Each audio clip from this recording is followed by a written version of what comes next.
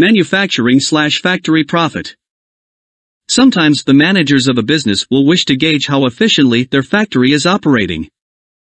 They compare the price that the costs of goods produced in their factory with the cost of purchasing the same goods from an outside supplier.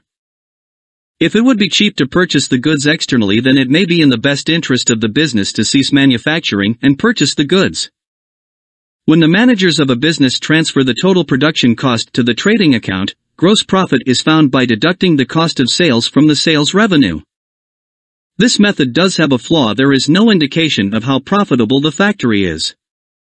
We can determine the factory manufacturing profit by finding the difference between the cost of production and cost of goods purchasing externally.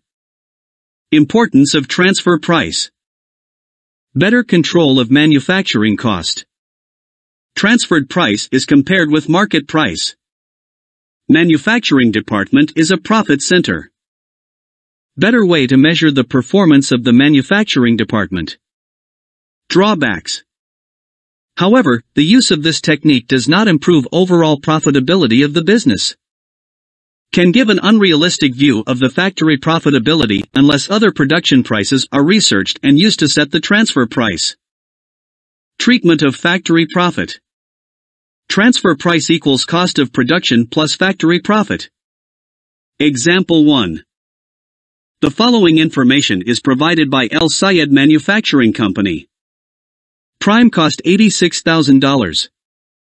Cost of production $124,000. Finished goods are transferred from factory to warehouse at cost plus 20%. What will be the transfer price shown in manufacturing account?